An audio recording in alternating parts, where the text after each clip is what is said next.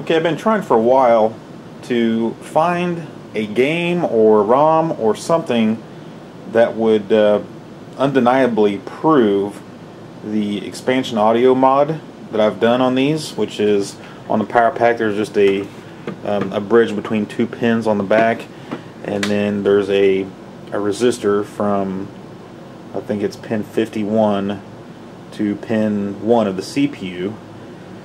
And of course this also has a stereo mod, so I've been trying to find something that, you know, is undeniable proof of the better sound.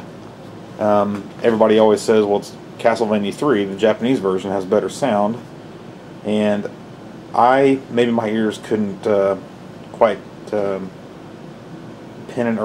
quite pinpoint the differences, but I didn't think it was undeniable. There was another game that was a VRC7 game. I can't remember the name of it right off the bat. Lagrange, I believe. Yeah, it was undeniable. But of course, the PowerPak does not support that game or that mapper.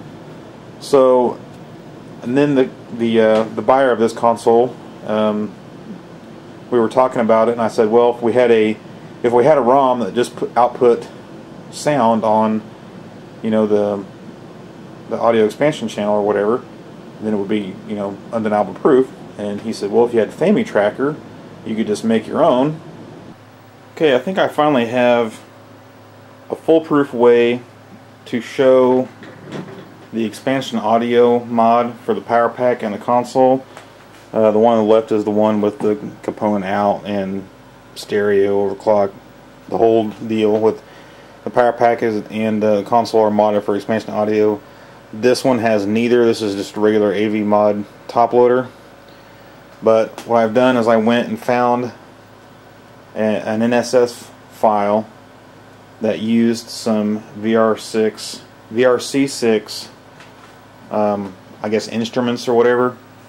And what I did was I deleted out everything else except for those instruments and put them on both these PowerPaks. And what we'll hear is, well, the instruments, I guess, on this PowerPak, but we won't hear anything on this one. And it's the exact same file on both. Okay, this is the component console. And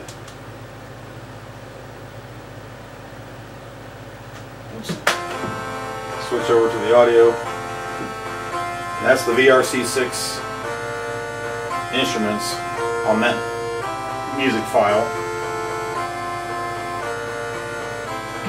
Okay, and if I switch over to this console, play the same file,